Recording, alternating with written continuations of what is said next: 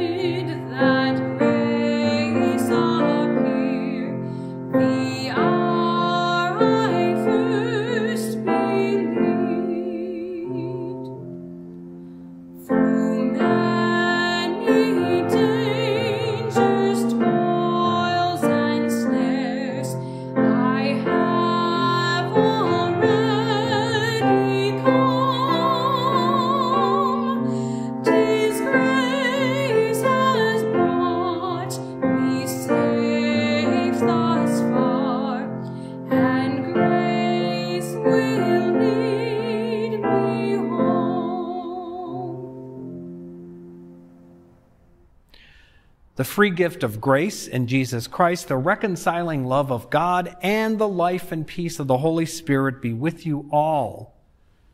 And you say, and also with you. Let us pray. O God, rich in mercy, by the humiliation of your Son, you lifted up this fallen world and rescued us from the hopelessness of death. Lead us into your light, that all our deeds may reflect your love, through Jesus Christ, our Savior and Lord. Amen. We join in singing our Kyrie.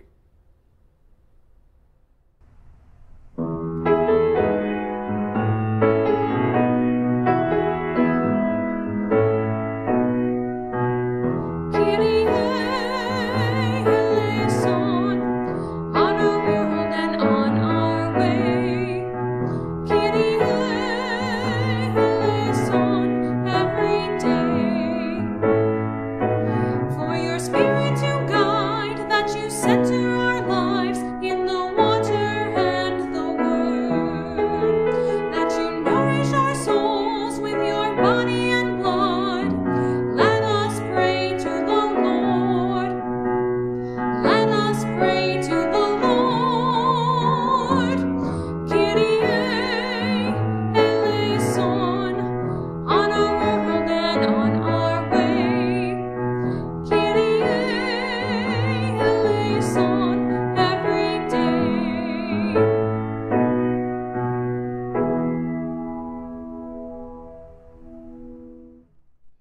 The first reading is from Numbers, the 21st chapter, verses 4 through 9.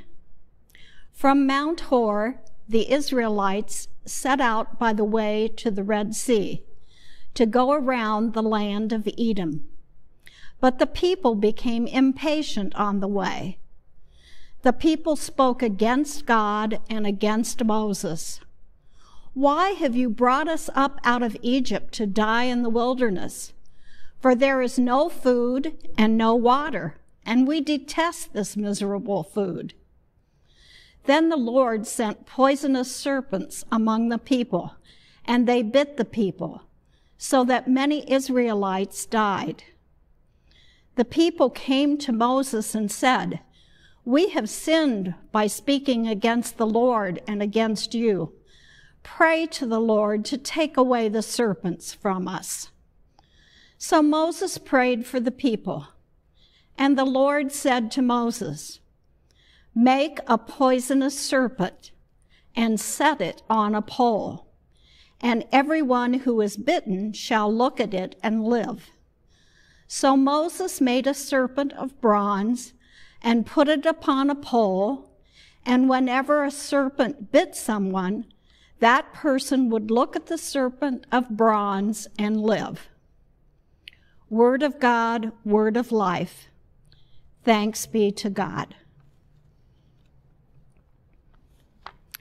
The second reading is from Ephesians, the 2nd chapter, verses 4 through 10.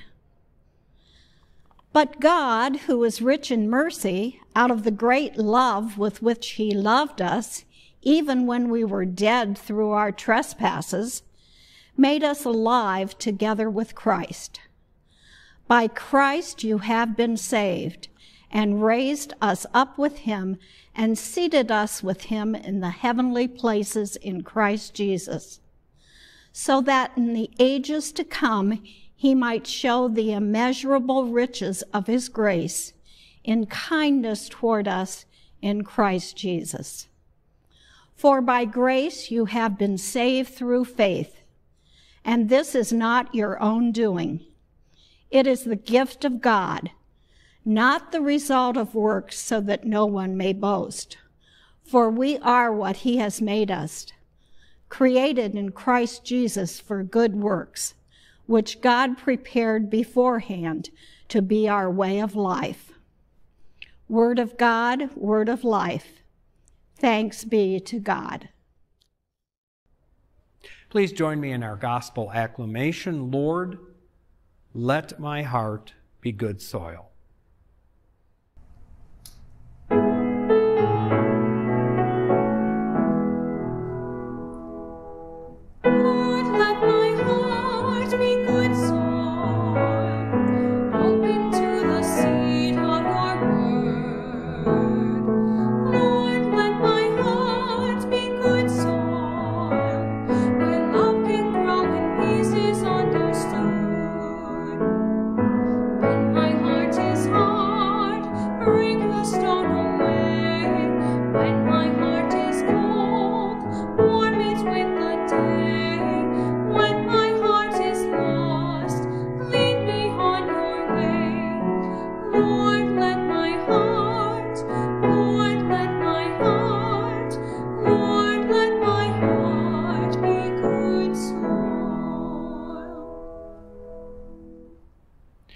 The Holy Gospel is from John chapter 3. Glory to you, O Lord. Jesus said, "Just as Moses lifted up the serpent in the wilderness, so shall the Son of Man be lifted up, so everyone who believes in him may have eternal life. For God so loved the world that he gave his only Son, so that everyone who believes in him would have eternal life. God did not send his Son into the world to condemn it, but that the world might be saved through him." This is the gospel of our Lord. Praise to you, O Christ. So if I were to ask you to name a Bible verse, how would you respond? I think most people would say, well, John 3:16. That's easy to remember. That's a favorite of mine. I mean, it's the perfect verse to put on a bumper sticker or a football sign or a t-shirt. Martin Luther called this verse the gospel in miniature, the golden words of Scripture, the little Bible. Author Max Lucado calls this verse an alphabet of grace, a table of contents to Christian hope, each word a safe deposit box of jewels. Precious stuff, no doubt about it. So why then are we putting such treasures on the bottom of a bright yellow shopping bag? At the stores Forever 21, teenage girls fill those yellow bags with the latest fashions. Discreetly printed on the bottom of the bags is John 3:16. No scripture verse, no reference. And according to Forever 21, the inscription is a demonstration of the owner's faith. Now, they're not alone. There are other companies out there, Christian-based, who are attaching similar things to their products. The California burger chain, In-N-Out, also uses John 3:16. It's on the bottom of their drink cups. But one has to ask, does this marketing work? We may like to think that these citations cause people to open the Bible and read the verse or verses. Or is their impact fleeting? A moment of recognition followed by business as usual, and in most cases, these verses are going to catch a customer's eye for just a second before being crumpled up and thrown in the trash. Is this really nothing more than in-and-out scripture? Something more is needed here. Reading the Bible verse itself is not going to do it. It's not just you saying that or just saying this. This is the Bible. Hearing the word alone doesn't cut it. Jesus said, be doers of the word and not hearers only. I mean, kudos to those stores like Forever 21, In-N-Out. But the next step must be taken. Something more is needed, an action aligned with the power of the verse itself. What is needed is sacrifice. I mean, look at John chapter 3, 14 to 15, the verses that precede that infamous verse. Just as Moses lifted up the serpent in the wilderness, so shall the Son of Man be lifted up. Whoever believes in him may have eternal life. So in order to save his people from the deadly venom of poisonous snakes, which, by the way, the Israelites brought on themselves because they didn't trust God, Moses was told by God to lift this bronze serpent up on a pole. Well, in similar fashion, to save all people from the sting of sin and death, Jesus allows himself to be lifted up on a cross. That's a real sacrifice. God makes the sacrifice as well. For God so loved the world, he gave his only Son. God did not so love the world that he sent a flowery, love note. No, he gives his Son. That is a true sacrifice, a sacrifice that has impact. Because God did this, everyone who believes in Jesus may not perish, but have eternal life. Everyone knows that actions speak louder than words. And that's why the death of Jesus on a cross and the sacrifice of God's only Son continue to resonate so loudly 2,000 years later. What do we offer that's going to hurt a little? What core values will we defend even if it hurts a little? What are we willing to give up or give out in order to do the right thing and be the right person? Maybe an evening a week as a tutor for an English class for recent immigrants, or an afternoon with a teenager in need of mentoring, or a visit to someone in a nursing home or hospital, or a consistent percentage of income to God's work in the world. These are starter ideas. Each person has to make their own choices. Such actions as this will demonstrate that we're not just in and out as Christians. The good news, though, is that God desires our salvation, and He sent Jesus into human life in the world not to condemn it. In fact, it says, indeed, God did not send the Son to condemn it, but in order that the world might be saved through Him. If our own sacrifices had to rise to the level of Jesus' sacrifice, there would be little hope for us. But all God asks is that we put our trust in Jesus, that we believe in Him. But here's the tricky thing about this belief. It can't be in and out. If we're going to put our faith in Jesus, we have to be all in. Like poker players, we need to go all in, bet everything. Think about it. If you trust a person just a little bit, you may as well not trust them at all.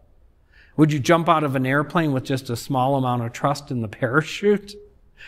I don't think so. People who trust in Jesus are willing to lean on Him and organize their lives around Him.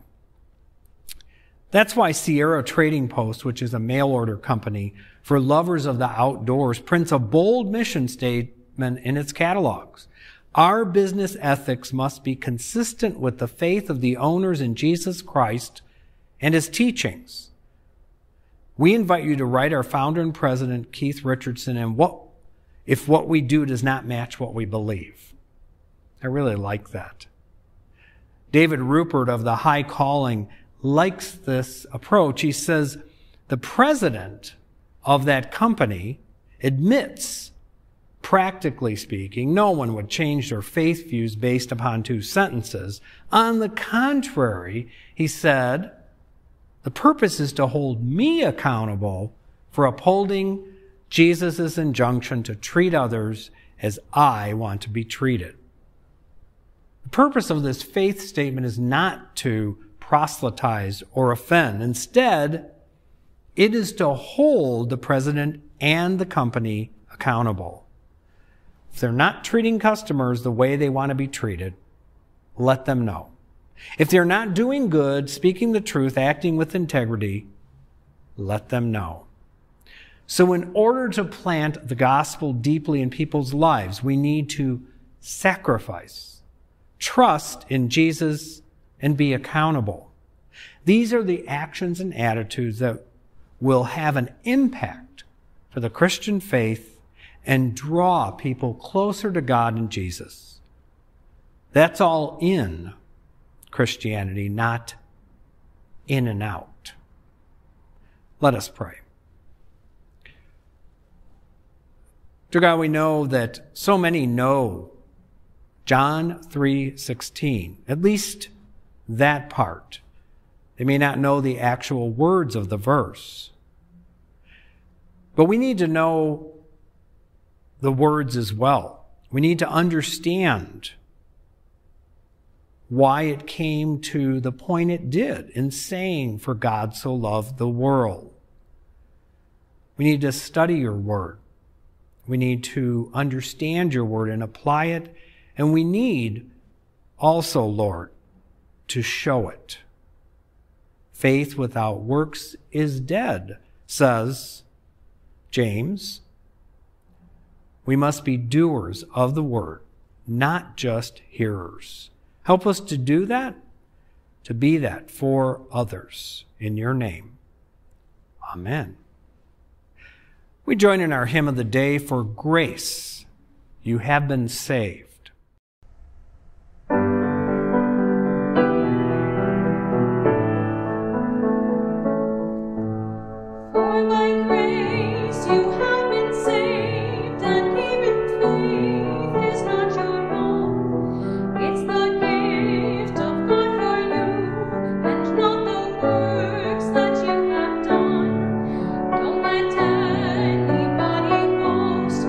This is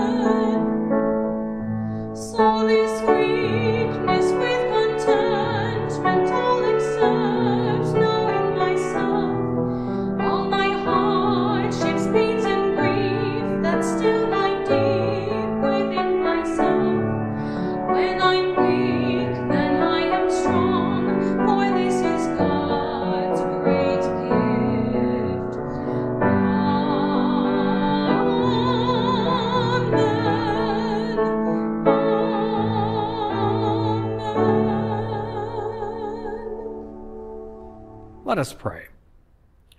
Relying on the promises of God, we pray for the church, the world, and all in need. You sent your Son that the world might be saved through him. Inspire the witness of the church throughout the world. Empower missionaries, Bible translators, ministries of service in your name. Hear us, O God. Your mercy is great. From east to west, your steadfast love is shown. Nourish seas and deserts, wilderness areas and cities. Give water to thirsty lands. Nature nurtures springs and growth that feed hungry creatures. Bless farmers as they prepare for the growing season. Hear us, O God. Your mercy is great.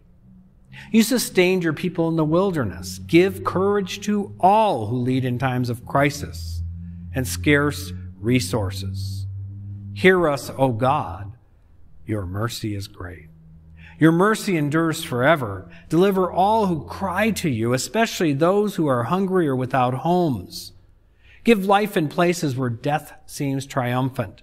Give healing to those who are sick and comfort all who mourn. Hear us, O God. Your mercy is great. Your Son was lifted up so that whoever believes might have eternal life. We praise you for all who have died in Christ. Bring us with all the saints into the fullness of your promises. Hear us, O God. Your mercy is great. We entrust ourselves and all our prayers to you, O faithful Lord, through Jesus Christ. Amen. Please join in the Lord's Prayer. Our Father, who art in heaven, hallowed be thy name. Thy kingdom come, thy will be done, on earth as it is in heaven. Give us this day our daily bread, and forgive us our trespasses, as we forgive those who trespass against us. And lead us not into temptation, but deliver us from evil. For thine is the kingdom and the power and the glory, forever and ever. Amen. Receive the benediction. The Lord bless you and keep you. The Lord make his face shine on you and be gracious to you. The Lord look upon you with favor and grant you peace. Amen. We join in our closing hymn, Drawn to the Light.